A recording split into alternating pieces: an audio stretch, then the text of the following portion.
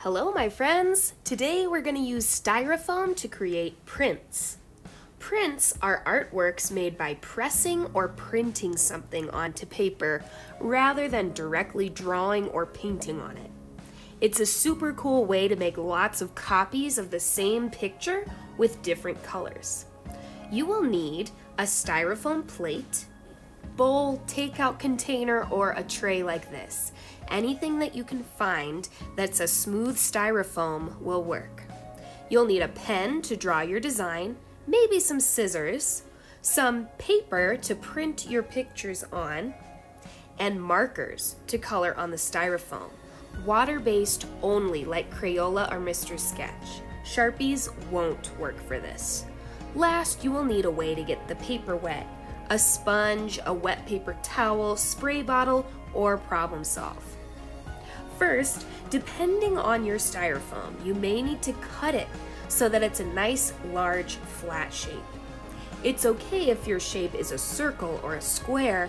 Mine just happens to be a rectangle. Now take the pen and draw any design you want. I decided to draw a picture of a rose for mine, but you could draw an elephant, the mountains, yourself, your house, your pet, whatever you want. When you draw, the most important thing is to dent the styrofoam, not to show the ink. Try to press medium hard so that you dent it or make an impression, but don't break through the styrofoam. When your drawing is done, color it in with water-based markers right on the styrofoam. So just Mr. Sketch or Crayola or Rose Art, not Sharpie or any permanent markers. Make sure to do something special with a negative space around the rose or the background.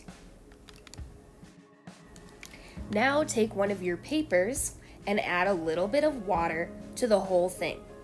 It shouldn't be dripping or soaking, just a little bit shiny. When it's ready, place the wet side of the paper onto the styrofoam picture and press all around the paper, all the corners, the sides, and in the middle. It's really important that the paper stays right in its spot and doesn't move or scooch around at all after you place it on the styrofoam. If it moves, the picture will be smeared and unclear. You should be able to see the picture through the paper a little bit, and if you can't, just add more water with the sponge. Now I will peel it carefully off. Wow, that's my favorite part about printmaking. The surprise when you see how the print looks is like opening a present to see what it is. Let's make another one with different colors. Clean off your styrofoam with a wet paper towel or the sponge, but make sure you rinse the sponge after so that it's clean for the next paper.